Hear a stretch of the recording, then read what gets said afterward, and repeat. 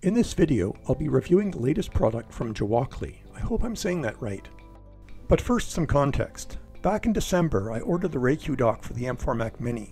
Early January, I reviewed it, followed by other videos that filled in the gaps in my first video. The review got lots of attention, including from manufacturers of competing products. About 3 weeks ago, Gewokliy reached out to me and asked if I wanted to review their dock. It sounded different enough from the Raycue dock that it might be interesting. And having used my M4 Mac Mini on its dock for the past 3 months, I have something to compare it to. Full disclosure is called for here. I was offered this dock if I would review it. I'm going to give you my honest opinion of this dock, whether or not I like their dock, and whether or not Gewokliy likes my review. I aim to publish only my honest, fair, and unbiased opinion. Let's get into it. Sometimes packaging can be impressive, almost luxurious, and there's nothing wrong with that. But whatever packaging you get, you paid for it at the expense of something else. The difference is that you use a product often, and you use its packaging once. Looking at how the Gewokliy M4 Mac Mini dock is packaged, this unboxing is not much more than an unbagging, and I'm okay with that. I'd much rather get a better product in boring packaging than a satisfactory product with tons of packaging I'm going to throw out or recycle.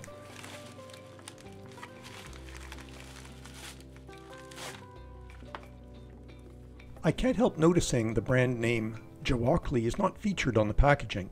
I'm going to hazard a guess that this product may become available with different brand names. The box identifies the accessory as a stand and SSD enclosure rather than a dock. Is there a fundamental difference? There may be. The blurb on the back tells us this unit has a total of 3 USB Type-A version 2.0 ports, a 3.5mm audio jack, a USB Type-C version 4 40 gigabits per second port, and a place for one M.2 NVMe SSD. The model number is shown as MC60-U4, which is a number I've seen before on a strikingly similar product branded ColorEye.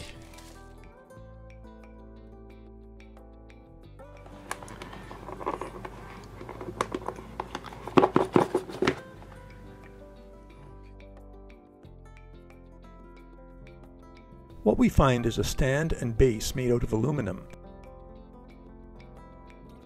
There's an opening for the Mac Mini's on-off switch, yay, and there are anti-skid feet to support the Mac Mini. The compartment for the SSD is covered by a door on the bottom of the unit. There are more anti-skid feet on the bottom as well. The compartment door is affixed with a pair of screws. On the front are a pair of LEDs in the same style as the LED on the M4 Mac Mini. One LED is labeled 40 gigabits per second, the theoretical top speed of USB 4.0. The other LED is labeled 10 gigabits per second, the theoretical top speed of USB 3.1. Let's look at what else is in the box.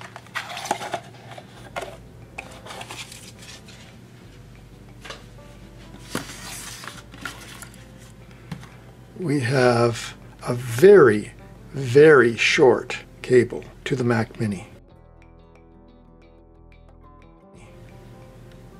Very short.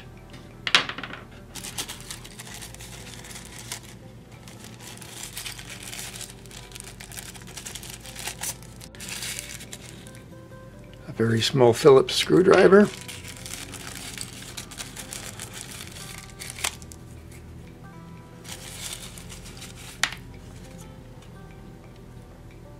A flathead screwdriver. And some thermal pads. And this is the screw to hold in the SSD. My quick start guide. The USB ports are not designed for charging.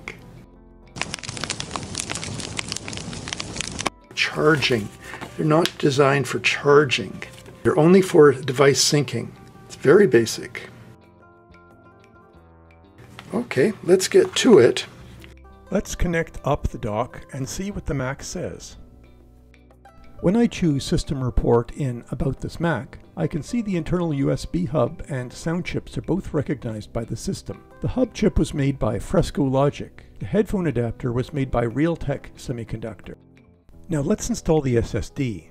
The SSD I'm using is 1 terabyte Samsung drive that I got a few years ago.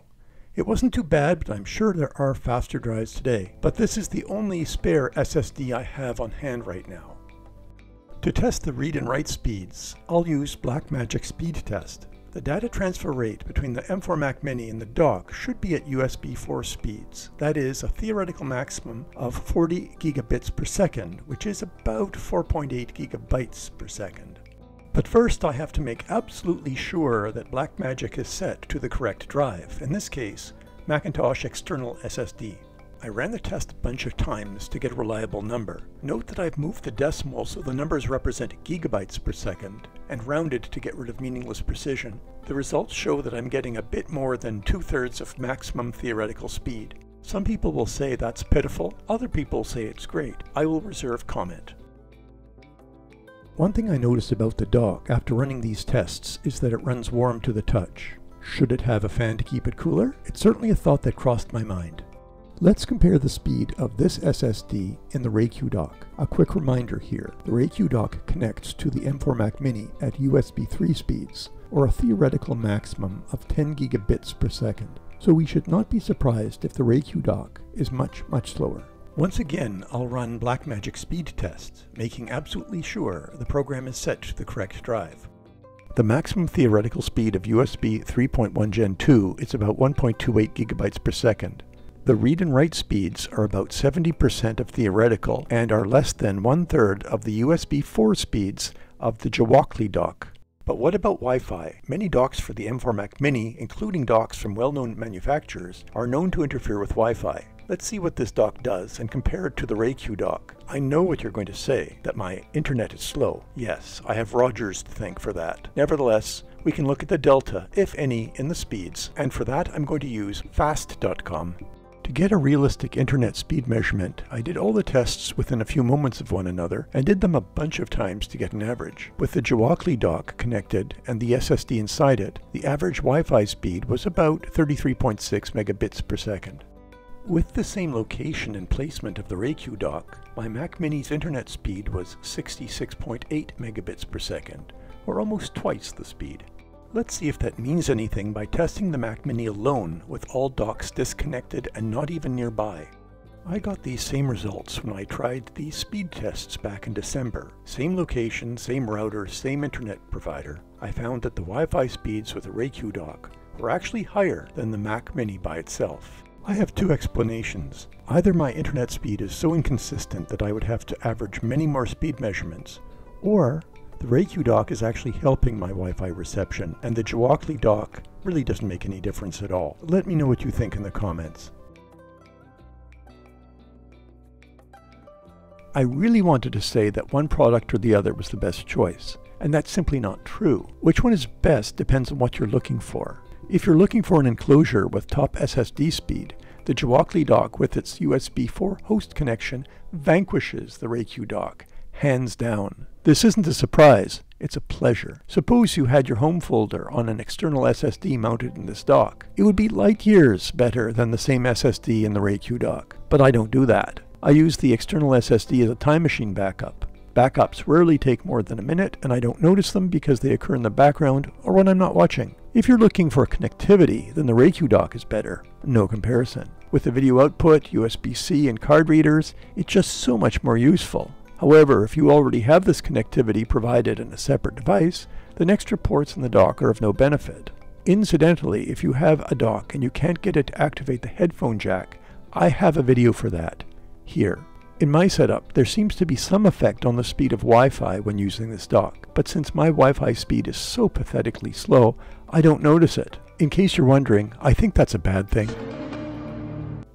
As I mentioned in my original review, I like ports to point backwards so I don't see a mess of cables on my desktop. In this respect, neither dock excels. They both have a substantial number of ports facing forward towards me where I don't want to see them. If these docks are supposed to look sleek, then their fronts shouldn't look like a minefield. The Gewokliy dock feels like a decorative stand for a computer with an SSD enclosure and a couple of ports thrown in for good measure. The Raycue dock feels like a hub that happens to fit neatly under and match a computer. In terms of price, they're both comparable if you shop around.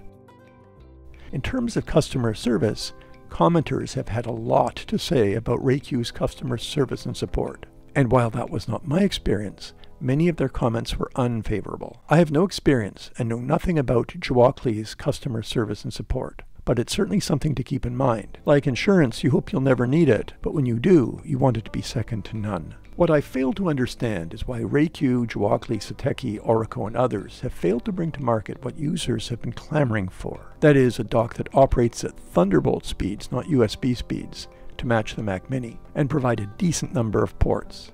Period. Whichever dock you go with, you need to consider which features are most important to you. The ones that are going to streamline your workflow, boost speed, manage clutter, or whatever are your priorities. This device is capable and well worth considering. I hope you enjoyed this video from Ms. Brown's Basement. Please check here often to see which new videos have come out. Please like and subscribe, and I hope to see you again soon.